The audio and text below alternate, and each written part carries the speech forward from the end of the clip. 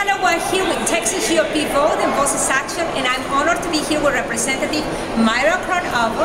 And Representative Crownover, you represent District 64 and in Denton. Which other areas it cover? Like Denton, it goes up to Crum, and then it goes down to Lake Dallas, Shady Shores. I know, Representative Crownover, that we have many expectations for this upcoming session. We heard the speaker, we had the governor this morning, but can you tell us a little bit more specifics about the bills that you plan to submit to the House during this upcoming session? Well, a bill that I'm especially interested in is the smoke-free workplace bill.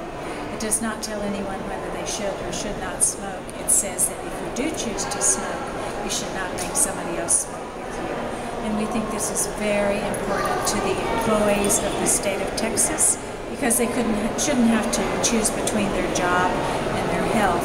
We also know that this bill, if passed, would save $30 million in Medicaid expenses alone. We know that secondhand smoke is deadly.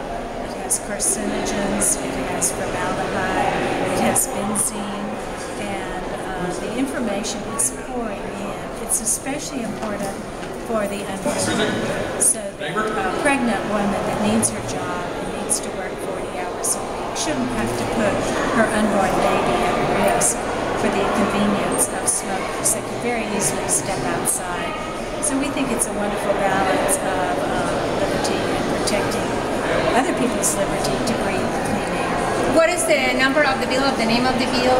We haven't filed it yet. You haven't filed it? Oh, absolutely. Oh, yes. Well, Representative Crownover, I know that you're going to be very busy this session. I want to say thanks on behalf of the people of Texas for your service here.